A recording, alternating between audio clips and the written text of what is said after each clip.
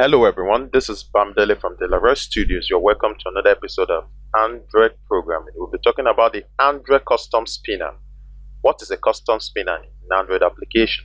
A custom spinner is a sort of drop-down menu which is basically found at the action bar, whereby you have some list of categories, in form of a list view, but not as robust as a list view. It's like a drop-down menu of a particular list.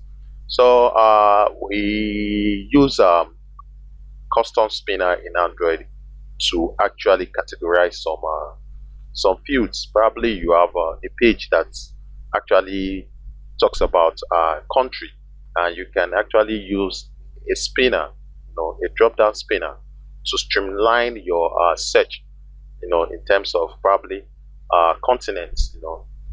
Is it Africa? Is it Asia? Is it Europe or America?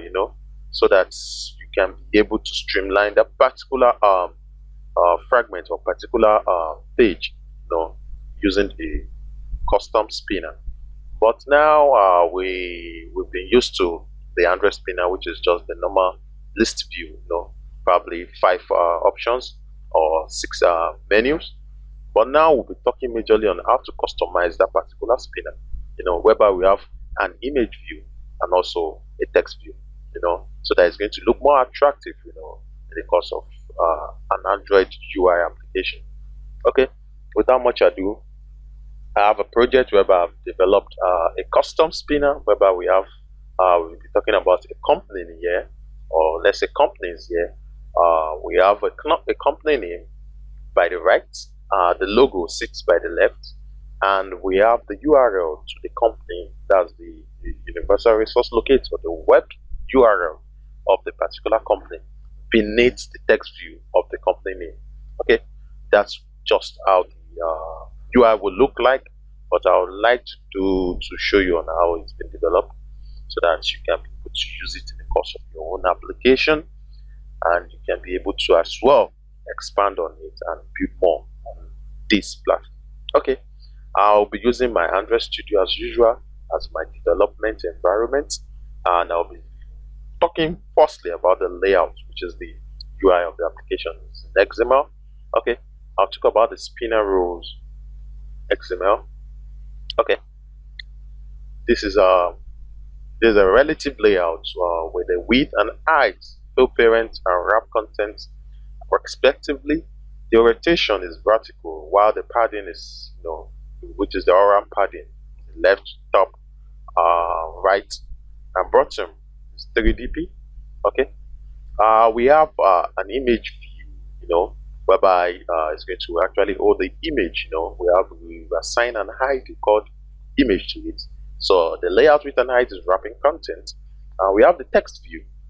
Afterwards, the text view actually has a layout to right of the image. Definitely is going to like the float right, in a web markup where we CSS where we do a float right and a float left. But it's in XML, you have to specify the layout to the right of which particular ID, which particular tag are you creating a layout to the right one. Okay, we have the padding and the layout margin tab. There's a text color which is gotten from the drawable color red, and there's a text style which is bold. Okay, we assign an ID to it, which is the company, and we have the layout margin left, the layout width, and the layout height, which is wrapping content. Okay, there's a text view that follows afterwards. That text view also is going to have the layout right of the image, this is going to actually hold the URL. We give it an ID called sub, so it's the URL anyway. Okay, it's calling the text color from the drawable, which is dark gray, and the layout margin left is 5dp. The width and the height is wrapping the content. We give it an ID, which is the layout is going to be below the company. Can you see this? Which is going to right actually sits below the ID company. This one over here. Okay, so definitely it's going to sit beneath the company name.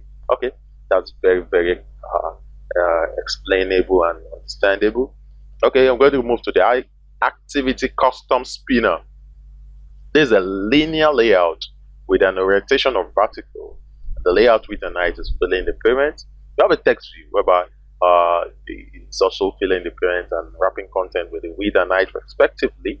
There's a spinner. This is going to talk mostly about the spinner session, which we actually assign an ID called spinner, and there's a prompt, which is going to be there, telling you on what to do at that particular place.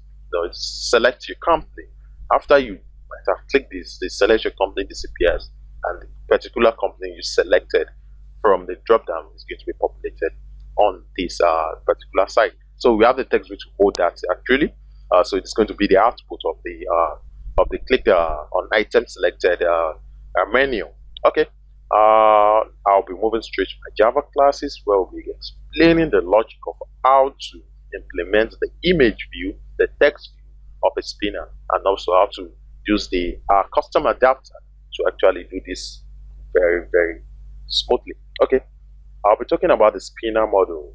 The spinner model actually has 3 fields: the company name, the image, and the URL, which I mentioned.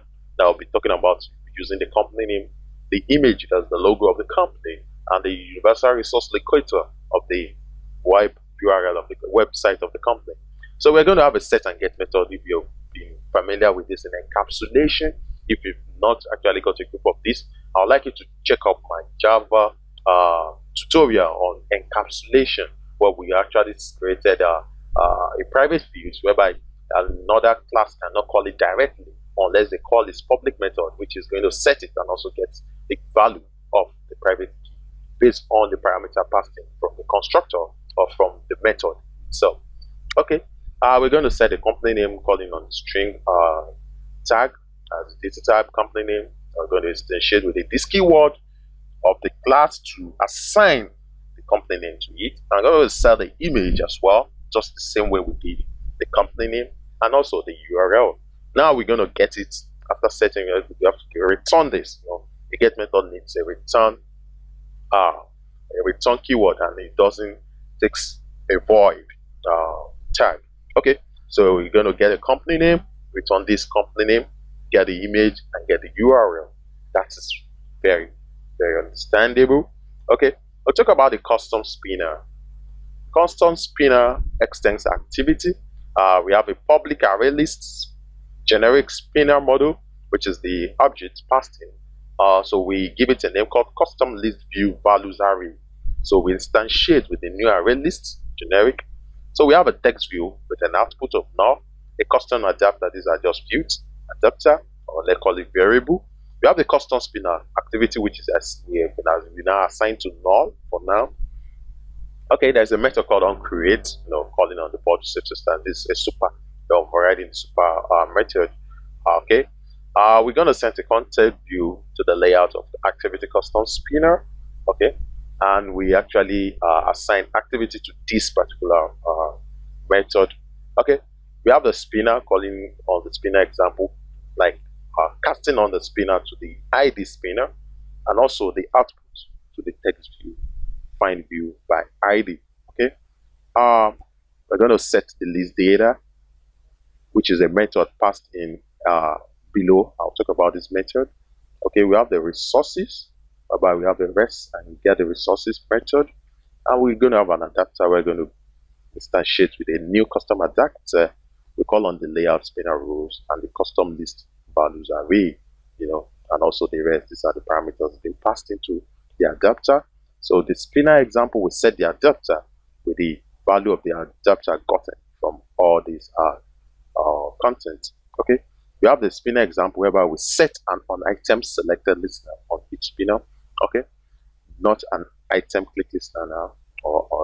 Okay, so we have on item selected, which are going to override the superclass with the adapter view, find the parent view, and also the position and ID. Okay, we're going to assign the gotten text from the company and also from the URL, which is sub, based on the ID we used. So we have a string output message whereby we're going to output the message select company, a new line, concatenate it with the value of the company with a new line, and concatenate it with the value of the URL, the company URL. based from the ID sub. Okay, from this we're going to pass all this into the output using the set text method. Okay, we're going to do a toast whereby, and there's one aspect we really want you to look at, which is the function to set the data in our array list, which is the set list data I mentioned earlier over here. Okay, that's what the list data method actually does. Okay, it has a string called company name. It's an array whereby this is where I specify the array of the company name, and we have a for loop, starting from the counter variable I equals to 0, and given a counter should be less than the length of the array, and also iterating with I++, that's adding 1 to each counter, so that the loop will continue and you have an infinite loop. Okay, while this loop continues, or while the loop happens, we're going to do some things, which is like we're going to find the final final keyword spinner module, call it SCHED. We have to instantiate with a new spinner module. Okay, we set the SCHED to the set company name gotten by the value of the company, and also the iterator, which is the counter. So we're going to set the image to with the image and the counter, and we're going to set the URL, the HTTP www. the value of the company name based on its counter array, which is the I, with the .com. This is by concatenating them together. Okay, that's fine. Let's talk about the custom adapter very quickly. The custom adapter extends our array adapter. We have the private activity, the private array list, data, and also the resources. We talk about that during the constructor, activity, data, resources, and the temporary values, and also the inflator. So we're going to have a constructor for the custom adapter, where we're going to set the custom spinner, activity spinner, the text view resource ID, the array list, and the resource res, giving it res local. Okay, we have some super activity that correspond to this, whereby we can't populate everything. So we call on those ones as well. Thereby, we pass the values, the activity, give it the activity spinner, data, the objects, the rest, and the rest local. Okay, there's a layout inflator to call external XML layout, whereby we get the system service, passing it to the inflator. We override the get drop-down view, passing on the position, the convert view, and the parent. We will also override the get view, passing on the position, the convert view, and the parent as well. We have a method called get custom view, whereby the position and the convert view and the parent is also specified, and we lay the spinner rows to far for each row. This is where we get each row for the spinner. We set the temporary values to null, and we also like casting the spinner module to the data by getting the position, the label, the sub, and the company logo, which is the label, the URL, and the company logo. We get the ID through their respective XML value ID. So we're going to set the position now. So if the position is equals to 0, the default selected spinner item. So we're going to set the label to text. Please select company based on the URL and of the set text is empty. If not, so we're going to set it. We're going to get the company name. We're going to get the URL, assign it to the label and also the sub variable, and also the company logo. We're going to assign the set image resources, which is going to get from the part where the images are, which is from the res folder, getting the identifier, and also moving down to the drawable and adding the temporary values and getting the image method, whereby this just are a sort of directory to where those images are, whereby they're sitting in my drawable over here, the res folder at first, the drawable, and also those images will be populated appropriately to the particular spinner using the array, the custom spinner set list data array method rather, based on the array of the company, and also the for loop, to iterate through those data. Okay, let's look at the Android manifest quickly. Okay, this is just a simple Android manifest, just where we set the interpreter, the main class, which is also the launcher class, which is the custom spinner demo as the label. Okay, the custom spinner is the main class. Okay, that's fine.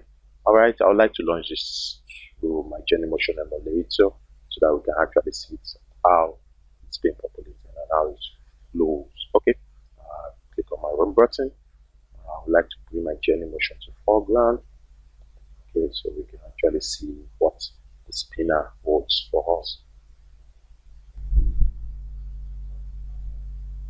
Okay, it has been compiled successfully. I would like to launch it onto the Journey Motion. Set to the view.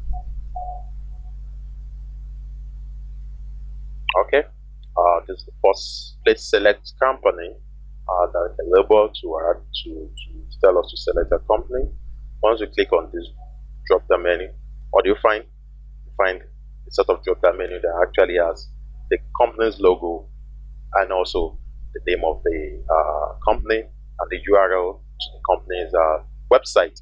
You know, Apple, Google, Coca-Cola, Microsoft, IBM, Toyota, you know, Real Madrid. You know, this is just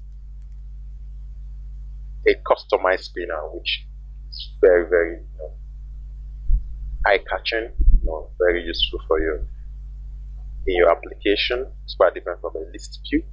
You know, it's actually going to categorize something more better for you. You can see that it's very different from a list view. So once you now click on each item, it's populated onto the spinner bar, you know, thereby replacing it with a please select an item. You know, and you can actually extend this to probably to another fragment or to another activity that will actually undo this right in the same fragment. You know, so you can be able to do something more meaningful with this. I will upload the source code to my GitHub account right showing on your screen so that you can pick the source code from there and use it for your application. Thank you very, very much for listening. Hope you actually got one or two things here. And don't forget to subscribe to my channel. Have a wonderful and blessed moment. Bye bye.